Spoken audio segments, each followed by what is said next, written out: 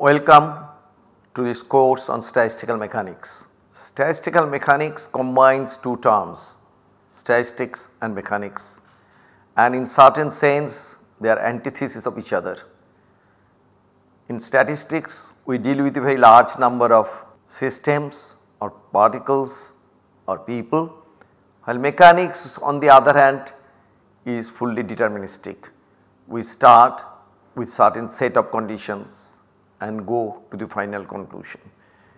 In science, mechanics embodies a deterministic science, while statistics is based on probability and such concepts. So, these are quite in many sense opposite to each other, but in statistical mechanics we combine these two different things to build a completely new discipline which aims at explaining what we call large body phenomena, phenomena which originate from combination and interactions of many particles.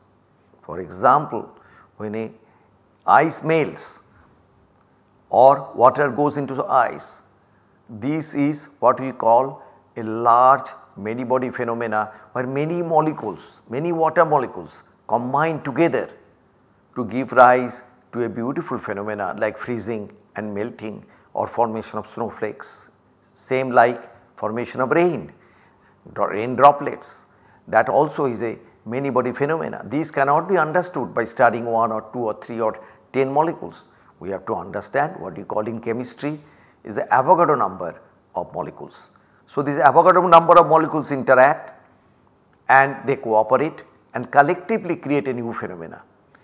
Such kind of phenomena cannot be understood by studying purely mechanistic view like solving Newton's equation. On the other hand, just the statistics as we do in economics or in probability theory cannot explain, because we have to take into account how the molecules interact with each other, how molecules talk with each other.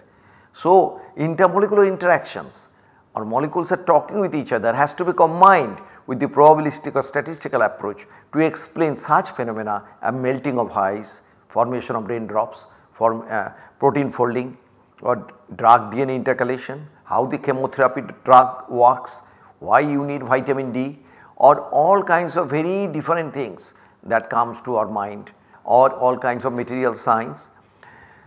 So, statistical mechanics aims at explaining these kind of phenomena.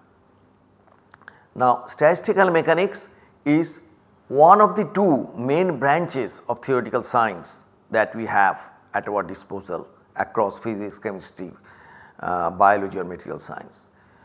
The other being the quantum mechanics, and we all know the power of quantum mechanics, that it played a role in creating of transistors and superconductivity and semiconductors. Similarly, statistical mechanics is at the heart of biology or at the heart of chemical reactions, at the heart of protein folding, as I said, drug DNA intercalation. So, you need both statistical mechanics and quantum mechanics together to understand and explain a large number of natural phenomena.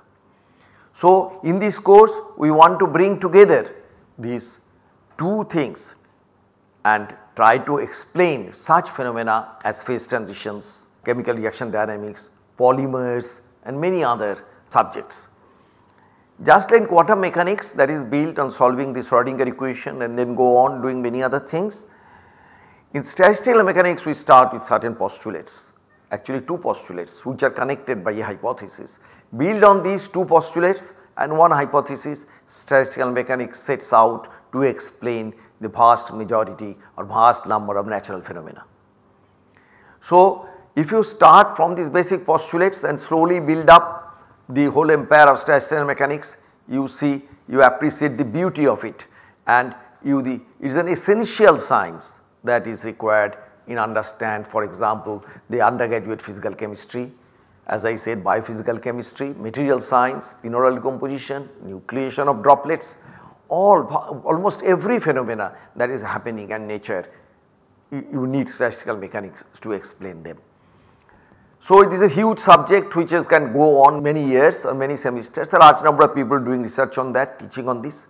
So, this particular course will be aimed at understanding these basic things to advanced undergraduate students, then master students, MSc 1 and MSc 2, and also beginning or starting PhD students. So, we aim at the physicists, physical chemists and material scientists with emphasis on chemistry and material science in this course, and we bring all the essential ingredients of statistical mechanics, and after developing from the basic postulates the machinery we apply to understand phase transition, phase equilibrium, polymers, nucleation and many other things.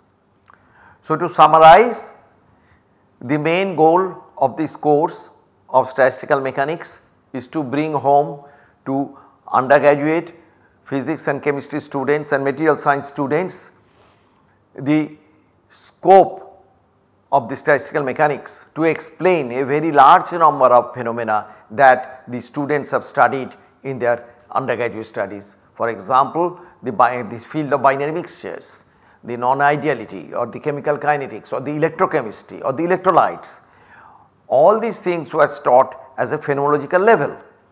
And however, statistical mechanics provides a microscopic understanding and microscopic explanation, as I said, starting from intermolecular interactions, the vast magnitude and vast amount of phenomena that is going around us in nature. So, I wish you a good journey through this course of statistical mechanics.